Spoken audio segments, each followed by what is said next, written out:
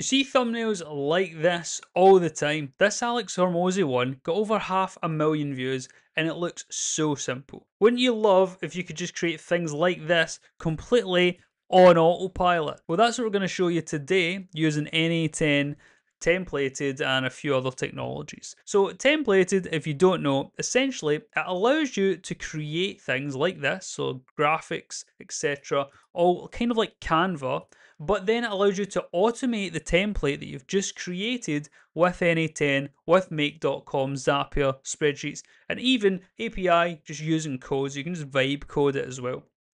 So in today's video, I'm going to show you how you can actually leverage this inside of NA10, which is an AI automation platform, and how we can then get this to automatically create and upload based simply on putting a couple of values inside of a Google Sheets. And I'll show you how this all sets up and how to get this workflow for free to use as well. So let's get into the build.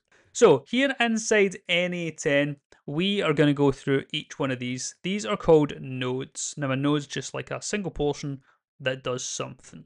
So the first one here, this is the trigger. You see that lightning bolt? I can't hover over it, or this comes up. But the trigger is a Google Sheets trigger. Now I've double clicked in, and when you go in here, you get three sections. The middle is the settings, the left is the input, the right is the output. Now here you can see there is no input because it's a trigger. So the trigger triggers, that's the input. But the output is it pulls information from a Google Sheet. So we can see here I'm connected via Google Sheets. To do that, you just go click sign in. Super simple. Let's close that. And then the poll times, this is how often does this trigger run. So this is every minute. You can change it to every hour, day, week, whatever you want. Documents, this is the name of your actual sheet itself. So not your sheet, but your collection of sheets, your document they call it. So this is thumbnails, this is this here. Because then you can have multiple sheets inside. So we've clicked plus, there's multiple sheets. And this one's sheet 1, which is reflected here. Trigger on, row added. So every time we add an entire new row here, it will then run automatically. So it gets all of the data there. So video ID, handle, profile pic, and face. Now these are the specific portions we're going to update on this template here, which I'll get to when we get to the templated one. But essentially there's a bunch of layers here, and these layers all have names, and these names are what I'm going to update. So I can actually change this face to a bunch of different ones, all from a Google Drive that I have, as well as the other placeholder image here and the text, etc. So we come back here, we've got all that information. Let's go into the next node. So this node here is a Google Gemini node. Now, often you'll see in these AI agents on these NA10 tutorials, but they're often superfluous. They're not actually required. Agents are used to do a back and forth, go find things out, etc. Most of the time you're given an input and you just want one output. For that, you'd normally use like an LLM chain. We're going to use Gemini because we can actually pass directly into it a YouTube URL. So we're connected here to Google Gemini, just create it the same as the other one. Video is the resource. We're going to analyze it using 2.5 Pro because it gives the best answer. And then I have this text input. Now this is the input as if I was talking to ChatGPT or talking to Gemini, saying give me a 3-word tweet for my YouTube thumbnail about this video given this transcript. An example would be stop being frugal. Each of the 3 words could have 6 letters at most. Now the reason you do that is because if you have more than 6 letters here, they start to pour over and it doesn't work as well. Now, the input type here is a video URL. So I just pass in the URL of this YouTube video. Now this YouTube video URL is just pasted in here in this first column, and that's the video URL. So Gemini can actually get the transcript, look through it, and then come up with this 3-word response for its given text AI model battle.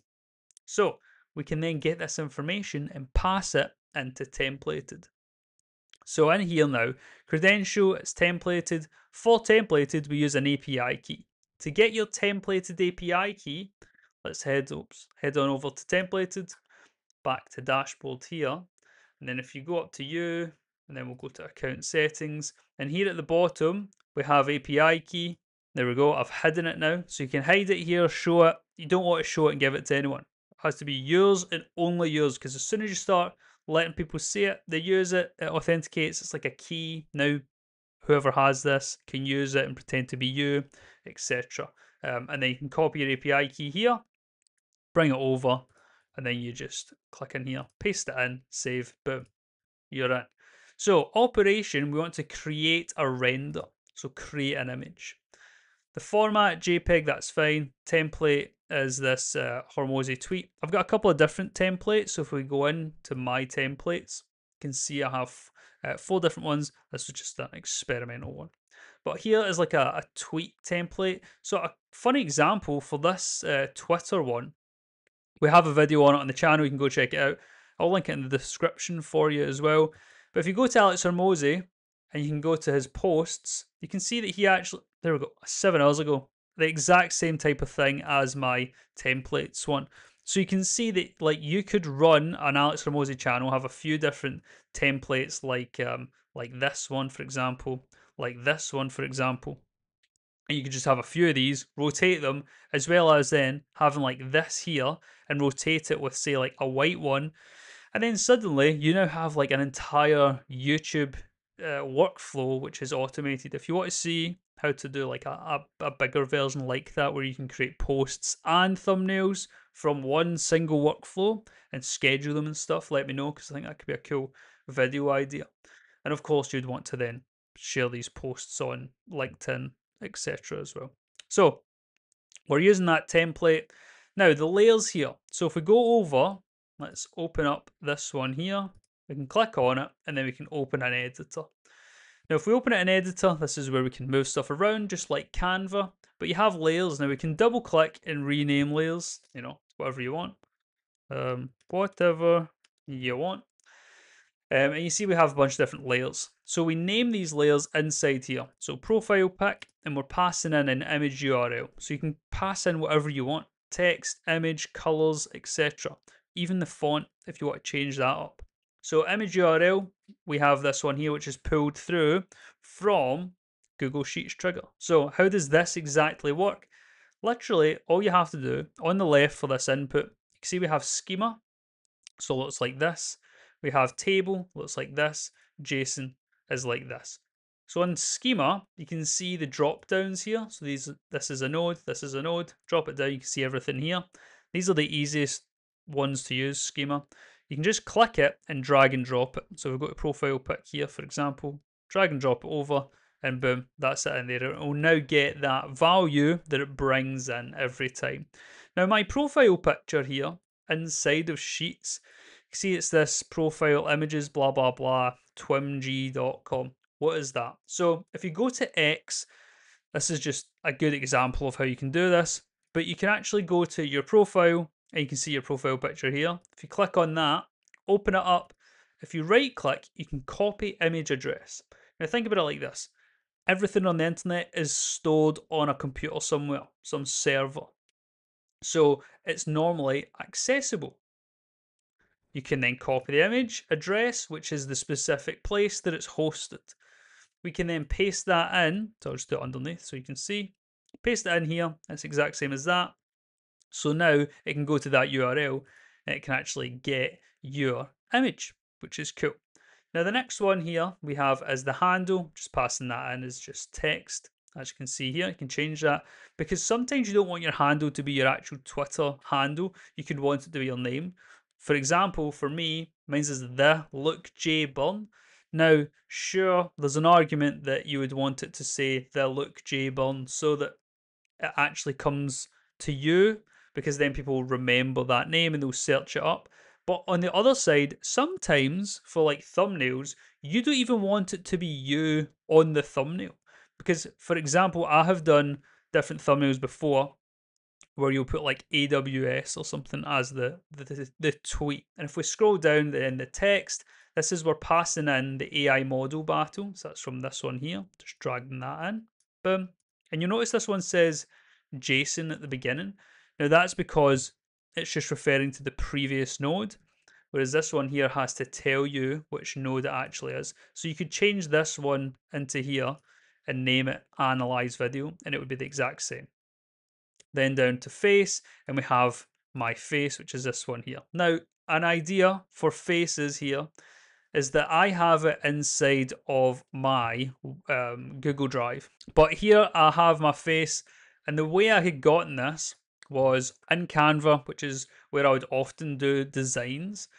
Inside here, and for context, you can actually import Canva into templated, which is super cool. So if you go to templated, you can create a new template from either the gallery, you can generate it using AI, which is cool. So you can be like, make me a Twitter YouTube thumbnail, and it will generate something for you.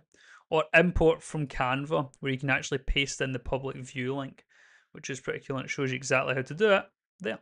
On here, you can then share this and download it with this transparent background, and then it will only bring back this. That's why the back looks checkered.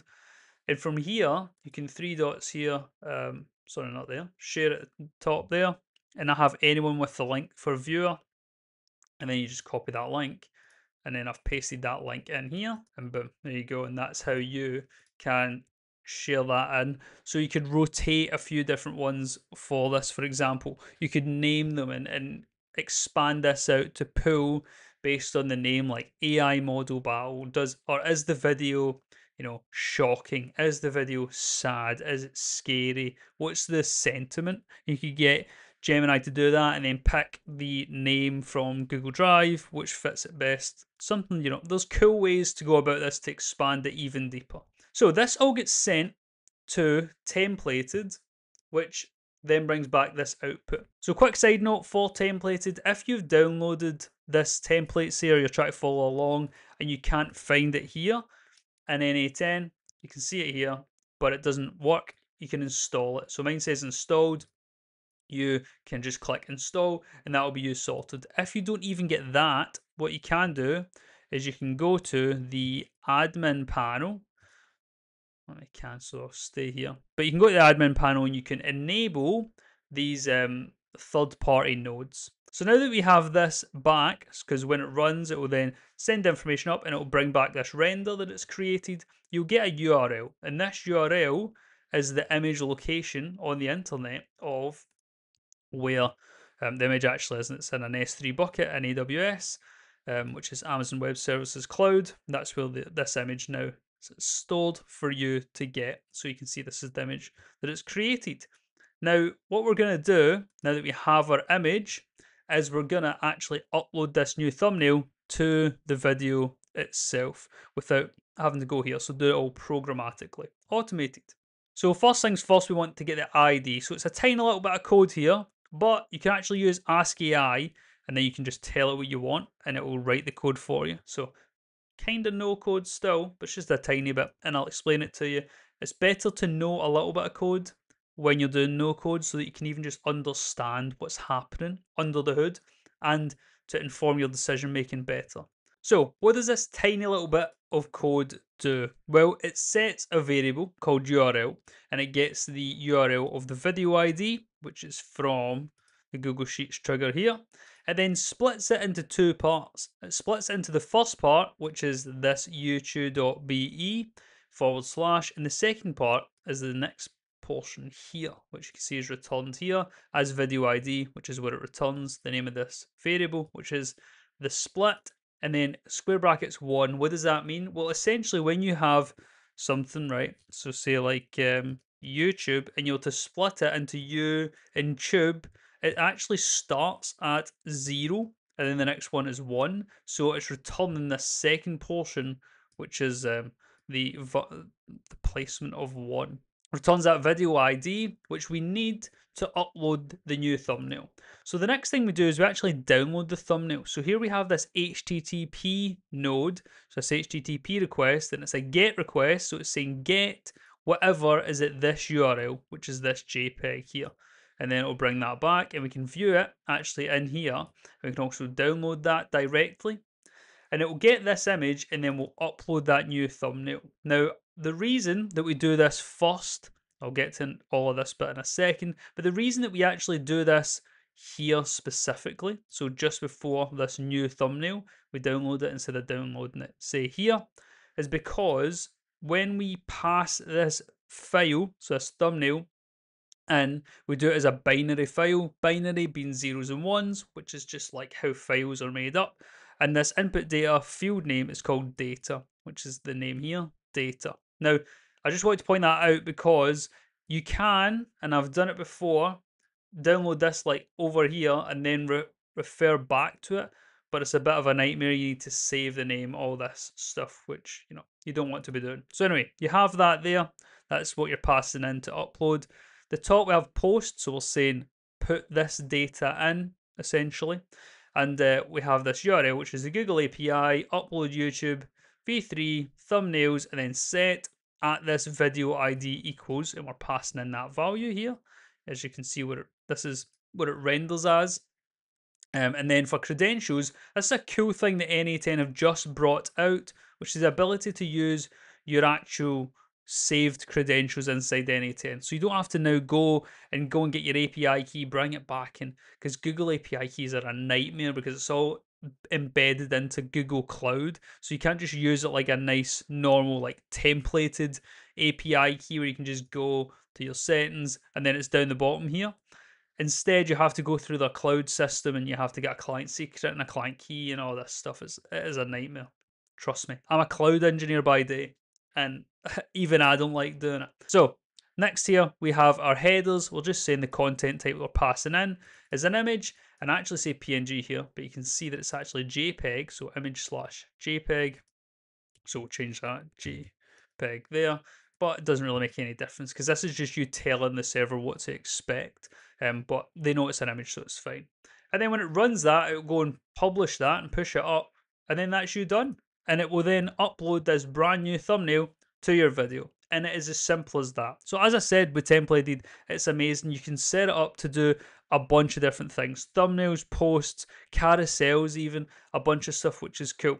Now, some enhancement here, which I think would be handy, and I'd need to mention it, is RSS feeds. Now, an RSS feed, isn't that for podcasts? Well, no. An RSS feed essentially is just a feed of updates from a web page.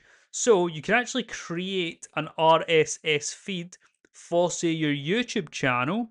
And what that will allow us to do is instead of having this Google Sheets trigger, we could instead say, if we search trigger, RSS, there we go, RSS feed trigger.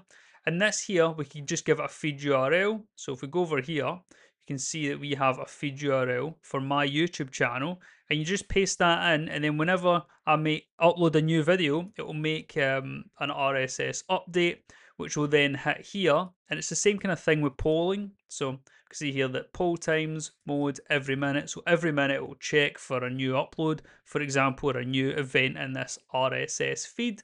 And then from there, it could trigger this to all run automatically. So you could create your thumbnail, and for the length of time that it takes to do all of this, which honestly, the bottleneck is actually using Gemini to get the transcript. So if you had the transcript already, you could speed this up even more. But anyway, this would just take like a couple of minutes. Like definitely within 2 minutes, you would have a thumbnail uploaded, sorted. RSS feed triggers, definitely worth having it. To set them up, really all you have to do is if you just go to like rss.app, and then you can just get started now. You just paste in a URL and then it will generate some RSS, and you may have to sign up. It's like $9 a month. I'm not sure. If you want to see a video covering that, let me know. I have done it in a previous video for other stuff, so it'd be cool to use it in this use case. But yeah, use templated. Honestly, going forward, templated and N8N right now is my go-to. If you want to see templated with any other type of integration, so whether that's like Zapier, make.com, or even using code, let me know. If you have any other cool use cases, let me know what you're doing and what you would like to see, and I can create it on the channel here for you. So if you enjoyed the video, give it a like, comment, all that good stuff, and I'll see you in the next one. Take care. Bye bye.